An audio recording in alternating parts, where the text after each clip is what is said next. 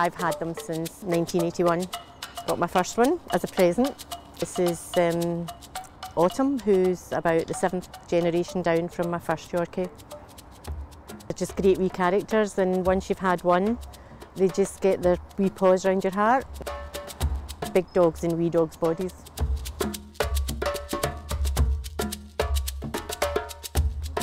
The Yorkshire Terrier makes an ideal family companion. They're a very compact dog, but you should remember that they are a terrier, can be very active and boisterous, but are quite happy to sit by your side as well. So they do make an ideal family dog. Yorkshire Terrier is a fabulous little dog. It may be a little dog, but it's got a huge personality. She's an absolute hooligan, but she's a great wee character. She's just into everything, just a character. Yorkshire Terriers, fun little dogs.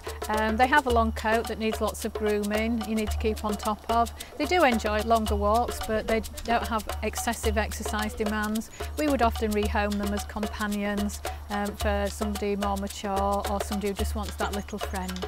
A lot of people have the sort of misconception, in my view, that they're yappy wee dogs. They would be if you let them.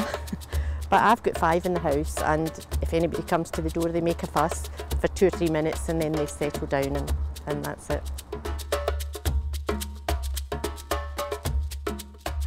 We have bred them in the past to kill small furry rodents, so you want to be thinking about putting some training in place, such as a leave or a watch me or a chase recall, getting those exercises in quite early so that you can control some of that prey drive. Training I've found very easy with them.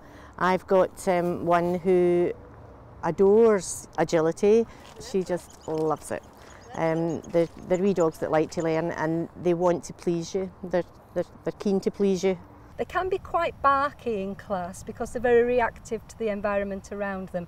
So you need to do lots and lots of early socialisation and lots of really kind, positive training, because you've got a fun dog and it can have lots of fun with it, but you've got to control those instincts. They've got the look that butter wouldn't melt in their mouth. Do not be fooled. Do not be fooled. If they get away with it, they will be in charge in the household. So you've really got to let them know that that you're the gaffer, so to speak. If people keep them with a long coat, then it's fairly intensive grooming required. For the majority of Yorkshire Terriers are pet dogs, and I would always recommend to people, if they're not showing them, to have their coats clipped out, which make them much, much easier to manage.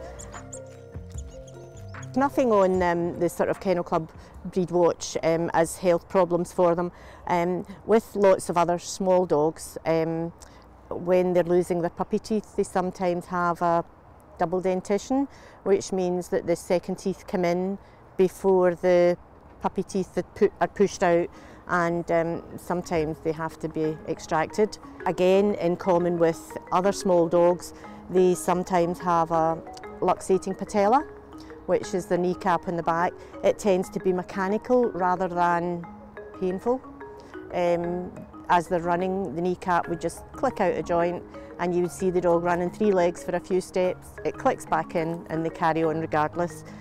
There are degrees of luxation, and obviously in pretty serious cases then they would resort to surgery to sort it out. But it's not particular to Yorkshire Terriers, it's a small dog problem. They do make an ideal member of the family, but like all dogs, they're not a toy. They're a member of the toy group, but they're not a toy, and do require a certain amount of care. But they do make an ideal companion in the right hands.